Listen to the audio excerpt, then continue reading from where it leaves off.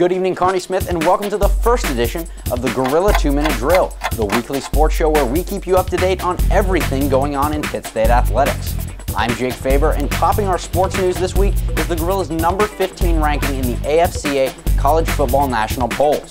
The move in the polls came after the Gorillas' thrilling 27-26 victory over Truman State on the road last week, where linebacker Nate Dreiling and wide receiver John Thomas were named the MIAA Defensive and Special Teams Players of the Week.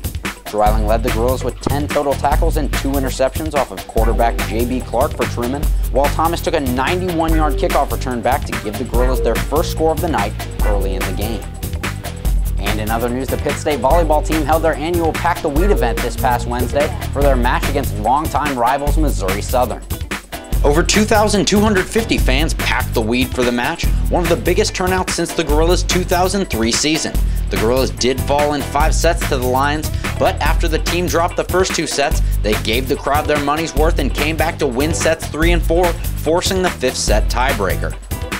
The capacity of the community to support us regardless of our record was definitely a display. Made us all proud and humbled to be a part of this.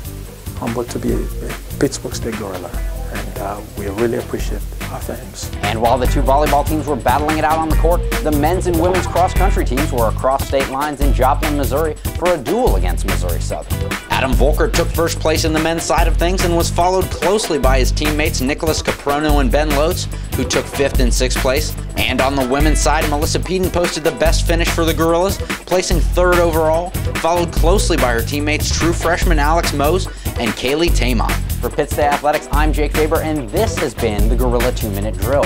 For more information on everything Pitt State sports, stay tuned to www.pittstategorillas.com.